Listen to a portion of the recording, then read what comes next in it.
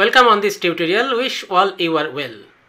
In this tutorial I am going to discuss how to start with nodeMCU for our project work. I'll start with what is nodeMCU, what is ESP8266 and how it can be used as a station as well as access point. I shall discuss pin diagram of nodeMCU and functions of different pins of that. I'll show how to connect nodeMCU with my device, that is laptop or PC. For using nodeMCU, we need to install driver software for USB to TTL converter. So I will show how to download and install driver software for CP2102. I shall discuss how to configure Arduino IDE, and at the end I will run LED blinking Arduino sketch to show that nodeMCU is working perfectly. So entering into my discussion, please subscribe. It will grow my interest to upload more and more important tutorials. At start, I am mentioning few points regarding nodeMCU. nodeMCU is Node Microcontroller Unit, which is an open source Lua based firmware and development board specially targeted for IoT based applications. It includes firmware that runs on the ESP8266 Wi-Fi enabled system on chip microcontroller. The ESP integrates 802.11bgN HT40 Wi-Fi transceiver, so it can not only connect to Wi-Fi network and interact with the internet, but it can also set up a network of its own, allowing other devices to connect directly to it. So as nodeMCU have ESP8266, so nodeMCU can be used as a router as well as it can be used as station. Different versions of nodeMCUs are available in the market, starting from ESP01 to ESP12, also WeMUS D1 Mini. Main features are common for all versions. There are little difference of few features as per different versions of nodeMCU. This is a pin diagram on nodeMCU. I will not enter in depth of pin functionality because in this tutorial my target is how to start with nodeMCU. So regarding this pin diagram or regarding the functions of different pins in nodeMCU, I shall make another tutorial. nodeMCU has 17 GPIO pins, general purpose input output, from here to here and also from here to here. It is having 10-bit ADC.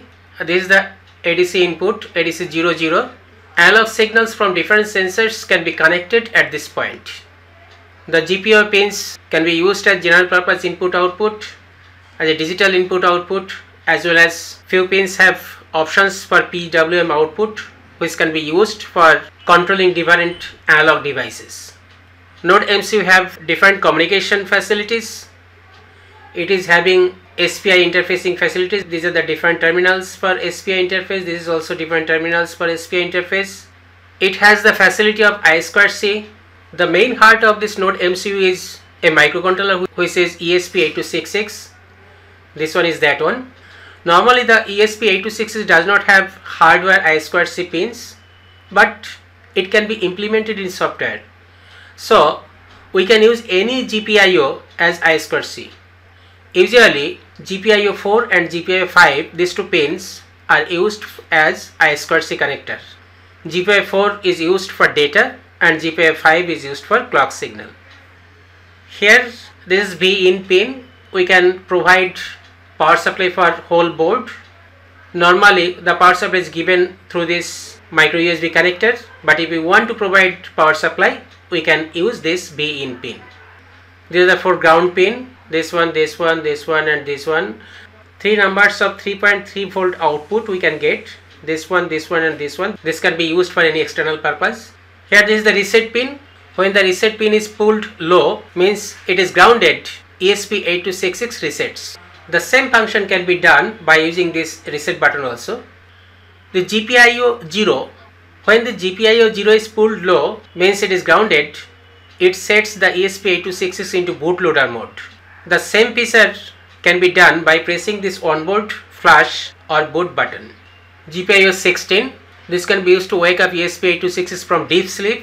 To wake up the ESP8266 from deep sleep, GPIO 16 should be connected with the reset pin. The nodeMCU has serial communication facility. This is TXRX, TXRX. These pins can be used for serial communication. The nodeMCU board has inbuilt USB to UART bridge controller. Here this is the chip for USB to UART bridge controller. The chip is CP2102 from Silicon Labs. Another chip might be used which is CH341. But CP2102 is most useful. When this chip is used in nodeMCU, then that can be directly sensed by Windows 10. And for the case of CH341, some extra software or extra operation is needed to communicate. In nodeMCU, an onboard LED is there. This is that LED, and this LED is usually connected with GPIO pin number 2. It is to be noted that the LED works with inverted logic. Means we need to send high signal to turn it off and a low signal to turn it on. On the board is the main hardware, which is the microcontroller ESP8266. This is CP2102 USB to TTL converter, and this is AMS1117, which is the voltage regulator which provides 3.3 volt output. It is very important to note that the ESP8266 operates on 3.3 volt. So if we want to use this ESP8266 separately, then we must provide 3.3 volt, and higher than that 3.3 volt might damage this ESP8266. Again, whatever the output signals we are getting from here, all are 3.3 volt. What are the main things I mentioned? The nodeMCU has the microcontroller which is ESP8266. Normally the clock speed here it is 80 megahertz. There must have USB to TTL converter. Those are CP2102 or CH340. There is a micro USB connector. This micro USB connector can be used to communicate with the computer, as well as from this micro USB connector, power supply is given to the board. Operating voltage of this nodeMCU is 3.3 volt as ESP8266 is operated on 3.3 volt. Input voltage might be given 4.5 to 10 volt, and this voltage will be converted into 3.3 volt by using that voltage regulator. nodeMCU have flash memory or SRAM. It has digital input output as well as analog input and PWM output, and a ADC also to convert analog signal from sensors into digital signal, and normally the range of analog signal is 0 to 3.3 volt. The nodeMCU have UART, SP and I2C communication facility, has inbuilt Wi-Fi options. I'll make another tutorial with the explanation of different pins and functions of those. Now I am explaining how to start with nodeMCU. See, this is the nodeMCU which I am going to use. Here this is the main hardware which is ESP8266. This is USB to TL converter CP2102. This is voltage regulator, and this is the onboard LED, and this is micro USB connector. Bottom side we can see different pin identifications. Now I am connecting nodeMCU with my computer using this micro USB connector. Checking whether nodeMCU has been connected with my computer or not. Opening device manager. Inside this device manager, see here this is other device. Yes, CP2102 USB to UART bridge controller, but here on question mark this indicates that driver software is needed. So installing driver, right click on it, update driver, search automatically for drivers. It is telling that Windows was unable to install your CP2102 USB to UART bridge controller. So what can I do? I'm closing it and I'm searching driver software for CP2102 in Google. In Google I'm searching CP210 universal driver, entering into Silicon Lab site, downloads. See here CP210 universal Windows driver, clicking it, start download. Yes, download completed. See this zip file downloaded, extracting it. Here is driver software for CP210, entering into it. This is the installer for 64-bit. Now before installing this, I am checking whether any driver related to this CP210 in my device is present or not. Entering into control panel, programs, see here, is there any software, any driver software related to CP210? No driver software is there. Now installing this, clicking this CP210X installer for 64-bit machine. Next, I accept this agreement. Next, finish. Now see, opening device manager, ports, see here, Silicon Labs CP210 USB to UART is present now. Checking in control panel,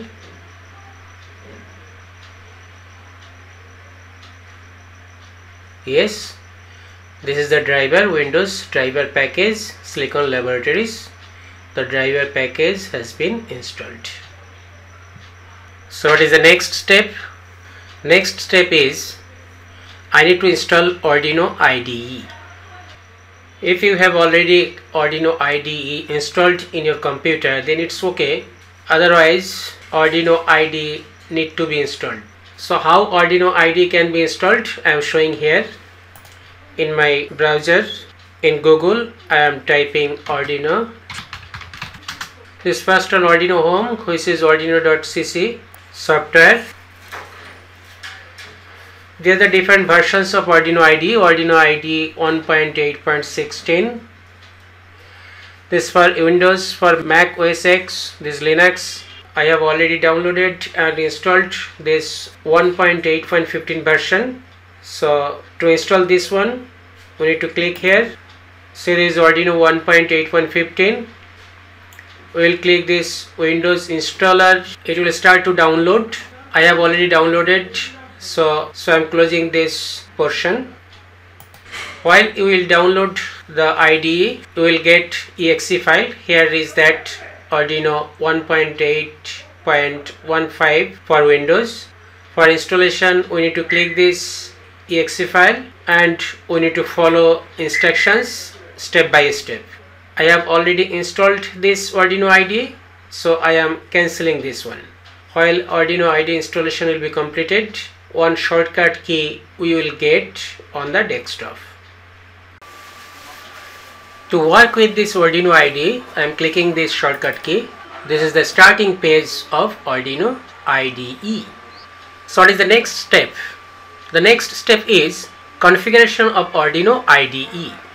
We need to configure Arduino IDE in order to compile the code depending on the board we are using. We need to add ESP board with compiler as we are using nodeMCU. We need to select the tool nodeMCU. For that, what I need to do? I need to enter into these tools. Next, I need to select board.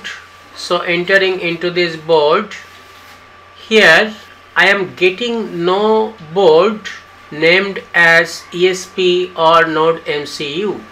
So we need a plugin for Arduino IDE. It can be downloaded from GitHub manually, but the another way, it is easier to just add one URL in the Arduino IDE to update board manager with custom URL.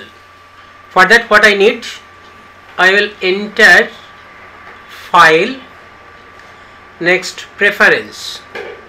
I need to add one URL here, additional boards manager URLs. I have that URL and I am pasting it here. I have given this URL in description part also. Okay, I am running Arduino IDE again, entering into tool, board, then entering into this board manager. Here might have few entries in addition to the standard Arduino board. I need to filter out by searching ESP8266, ESP8266. Yes, I got. Now clicking install to install it. The board definitions and tools for the ESP8266 include a whole new set of GCC, G++ and other reasonably large compiled binaries. So it may take a few minutes to download and install. I need to wait. And the downloading is going on. Making the video first. ESP8266 installation completed. Here it is indicated installed. Closing this. Now selecting nodeMCU board. Tools, board, ESP8266 board. Selecting nodeMCU 1.0. What is the next part? I will check whether nodeMCU is working properly or not. For that, I am running LED blinking program, which is already written here as an example. For that, entering file, example, basics, blink. So this is the program to blinking LED operation. This is the function void setup. The inbuilt LED pin is set as output pin. The first digital write in loop function is for making the LED high. Next delay, next digital write to make the LED off, next delay, and this is inside the loop function. So this is a continuous loop. So while we will run this program, the LED on nodeMCU will make on or off, means it will glow and it will be off with an interval of 1 second. To run this code, I have to select COM port, entering into tools, port. I am selecting COM4. I may check it from device manager also in which port my nodeMCU is connected. Selecting COM4. Now I will upload the code into nodeMCU. It will automatically start to run and the LED on nodeMCU will start to blink. Uploading the code, clicking upload button. See here, compiling sketch, uploading, done uploading, means uploading completed, and the LED on nodeMCU started to blink, and it is blinking with an interval of 1 second. So this is the indication that my nodeMCU is working properly. Now I can change my code as per my requirement, and I can use different GPIO pins and other peripherals with nodeMCU. After finishing this tutorial, you are surely able to start with nodeMCU. I will upload more and more tutorials on nodeMCU using different sensors and actuators. Please subscribe, put your comments and queries in comment section. Also, you can suggest me on which topic you want to get the tutorial.